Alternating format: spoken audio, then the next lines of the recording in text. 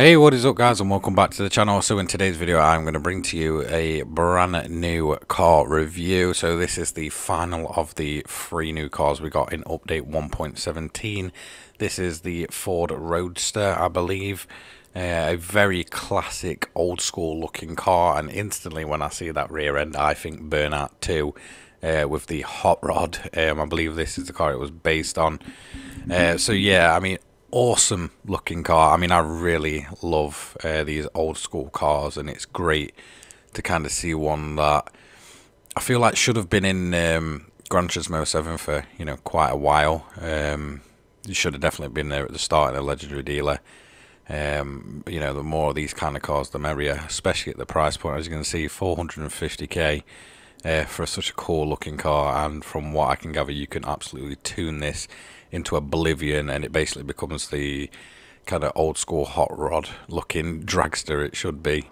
Out of the box though, you know how we do these reviews by now, I cannot make tuning adjustments or upgrades. I basically get 1 lap round the Nordschleife to kind of sort of test these cars, how they feel straight out the gate, and then obviously I put my opinion together and we kind of see where it ranks at the end on a lap time leaderboard. As you may know, we're over 20 episodes now, so not every car can possibly make it on.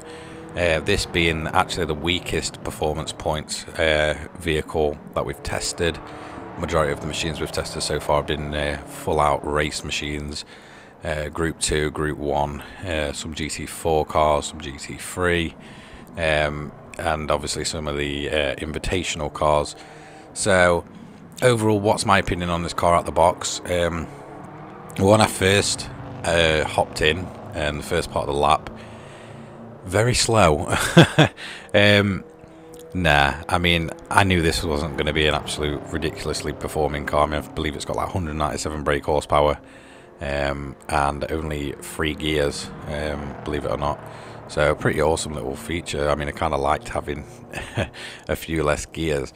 The lap itself goes by pretty, actually not as slow as you kind of think. I believe we came up with like a 9-minute lap time, but yeah, for me this is kind of where I get some of the most, I guess, enjoyable driving time in this game. So if I'm not going flat out around like the Nordschleife, I get much more time to kind of like look around and take in the detail, which may sound weird, but I feel like this is where that car excels. Is like, it's a great cruiser if you want to just kind of potter all around the track and take in some of the views, some of the scenery, and, you know, some of the little details, like even just like you can see there the marshals stood on certain corners, or, you know, little campsites and such.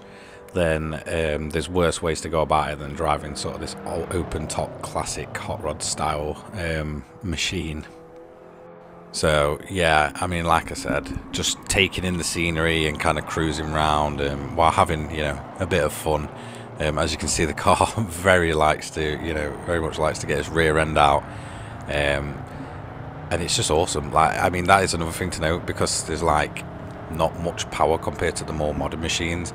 When this gets its back end out, you feel like you're drifting around forever, or sort of like power sliding forever, and it's really controllable, really nice to like keep them little slides going. A bit of a pain around the corners, I'm not gonna lie, but because you've not got like a ridiculous amount of power, it doesn't kind of overdo it. You can sort of cruise around and keep them drifts going, keep them slides going, and just sort of take the whole game in. And it's cars like this that really kind of excel at that. Sometimes it is nice to just go for a little bit of a slower pace and just, you know, like I said, take it all in, and this car is literally ideal at that. So obviously the Group 3 Suzuki that I did a kind of review on day 1 when that came out, I feel like that would have been overlooked as well as this, but I feel like the Suzuki would have got a little bit more attention, obviously because a lot of the daily races involve Group 3 cars, so people are going to be kind of curious how that's going to take on you know, some of the daily races and such. And then obviously we had the big one, the Suzuki Escudo Pikes Peak, which is obviously a very much loved car in the Gran Turismo scene. I mean, there's nothing much you can really say on that. And then there was this, obviously the Ford Roadster. I remember when sort of the trailers and such, when it was revealed, this car just got not even a second look. I feel like a lot of people was like, oh, right, cool, another old car like that I'll never use. And maybe, yeah, maybe that is the case. For me, is it, you know, a car that you're going to take into races and online lobbies? Not really. I mean, like I said, you can do some awesome tuning to it and make it like a really quick drag car. So if you kind of want to go to the meeting places and, you know, play about with it there, then, you know, you can do it. But for me, kind of why I liked the look of this car is, again, like I said, that cruising, that classic feel of just, you know, going around the track, taking it all in, taking in some of the sights, the sounds, and sort of just enjoying driving this old school looking machine. And yeah, I mean, I was expecting this car to maybe be, you know, on price, in the price range of some of the more expensive ones, around like 10 million or so. You know, maybe I'm just overthinking that. As you can see, we go off there. This is what I mean, them old big old brakes, not great for stopping. But yeah, I kind of feel like, you know, this car really does excel at that. And if you take it for what it is, it's not a performance machine. It's not something you're going to compete for wins in. It's just a, you know, a cool old looking car at a decent price of 450k. So it takes no time to earn it, and you just want to take in them sights and sounds. And just honestly, you will kind of have a lot of joy doing it.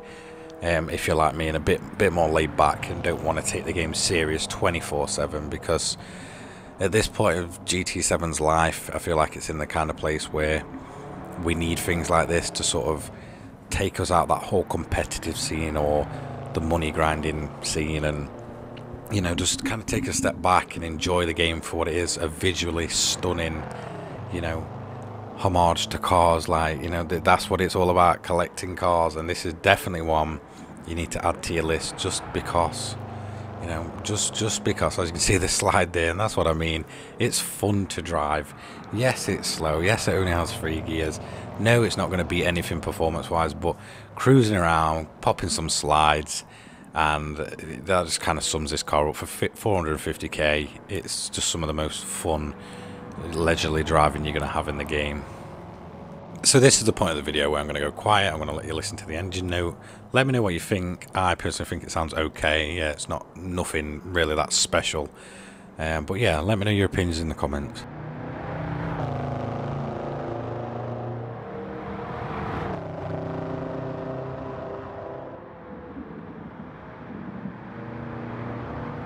So putting this lap in, did I feel like I had to compete against anything? No, I just felt like I could just cruise around, have fun. And like I said, that's what this car's about, honestly. You know, you're not going to be disappointed. 450k, like I said, awesome little car. One thing to note is like the detail in the interior. It's pretty awesome to see them like old dials and such, and like the big old steering wheel, and it's kind of the way it's laid out. It's pretty awesome. So like first person's great with this car, and obviously like the cool bulky look.